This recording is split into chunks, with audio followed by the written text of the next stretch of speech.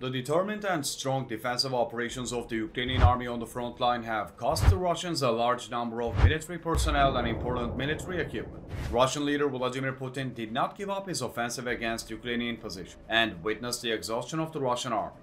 In more than 2 years of war, Russia has lost more than 455,000 military personnel.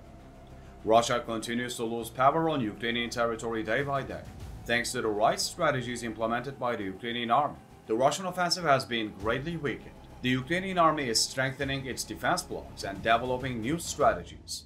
Ukraine's clever plans are catching the Russians by surprise. It was confirmed by Ozillo that the Russian army has lost 870 military personnel on the front line in the past day. The Russians continue to lose to the Ukrainian army by making wrong decisions on the front line. In addition, important Russian commanders were neutralized by Ukraine. We will continue to report the losses of military personnel and equipment of the Russian army on a daily basis.